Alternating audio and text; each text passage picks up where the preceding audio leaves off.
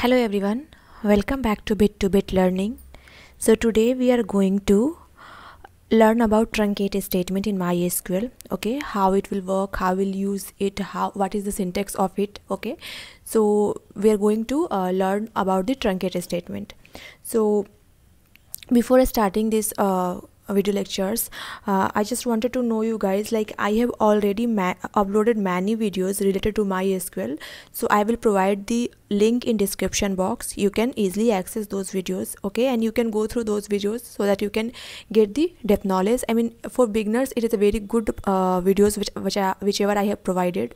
So if you are also liking this video, or if you have any concern on that, if you are not getting anything which I have explained, you can also comment so that I can improve also. So this is a learning phase for me also with you guys. Okay, so before starting, I would just make one small request, like please hit the subscribe button if you are getting 1% of my videos. I mean, if you are getting anything, if you are learning 1% from my videos, please hit the subscribe button, like and share with your friends. Okay, so without wasting time, we'll move forward with today's topic. Okay, so our topic is truncate statement. So first we'll understand what is truncate statement. So this truncate statements that we use to remove the data from table.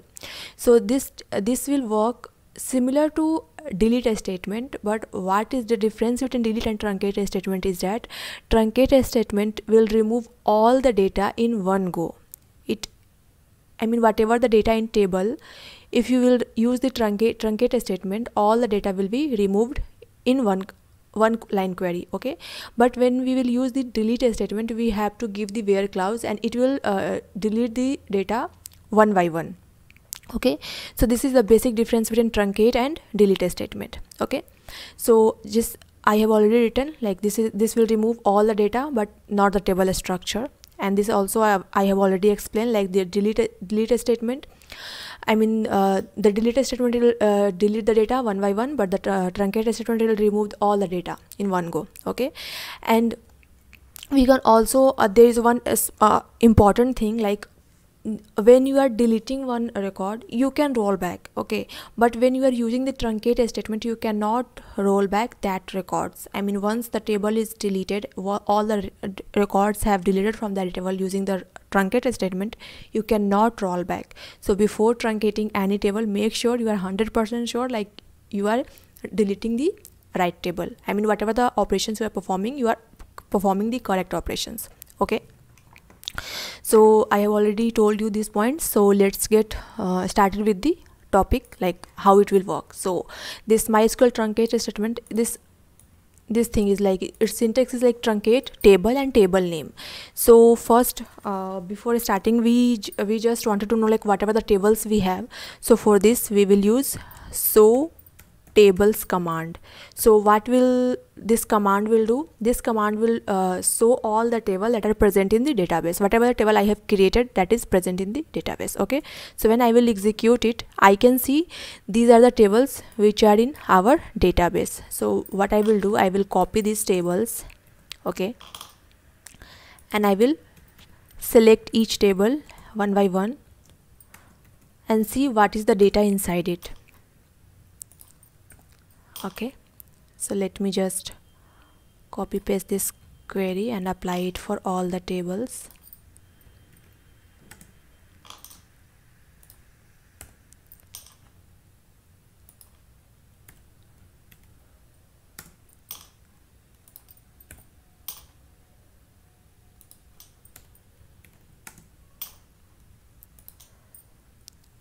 See, we have these many tables.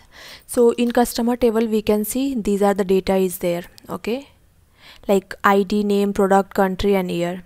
In imp new, and whatever the I have explained in previous videos, I have already used this table imp, and I have created this imp, renamed this imp table to imp new table. So all the details are there. And in employee table, we can see these two records are there, and in a student table we can see these records are there.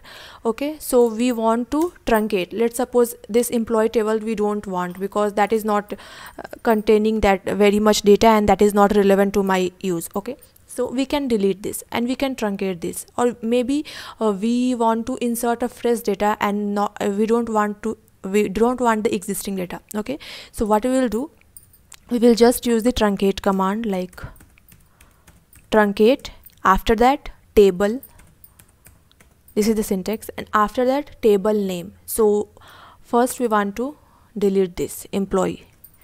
So when we'll do this, so make sure when I'm deleting this data now, this all will delete and this will not roll back. Okay, if I want to insert this data again, so we have to use the insert query. Okay, so when I'm using this truncate statement and we'll do this, so you can see in this employee, when I will run this, you can see this table is empty.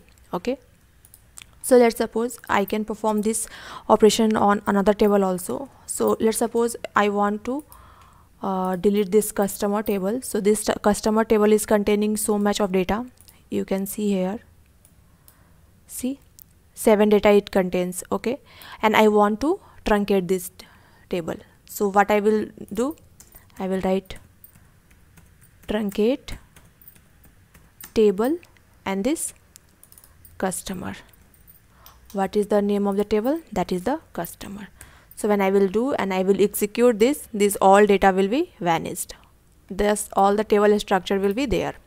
So when I will run this again, so you can see all the data is removed, nothing is there. Okay, so this is how this truncate statement work. So I hope this is clear. I have tried to simplify each and everything. Still there is any doubt, please comment, and also comment at whatever the other topics you want to understand, so that I can start from the basics. Okay, so yeah, that's it for today. If you like this video, please hit the subscribe button, like button, and share with your friends and family, and please motivate me to make such amazing videos for you. Okay, and thanks for watching. Stay tuned with me. Thank you.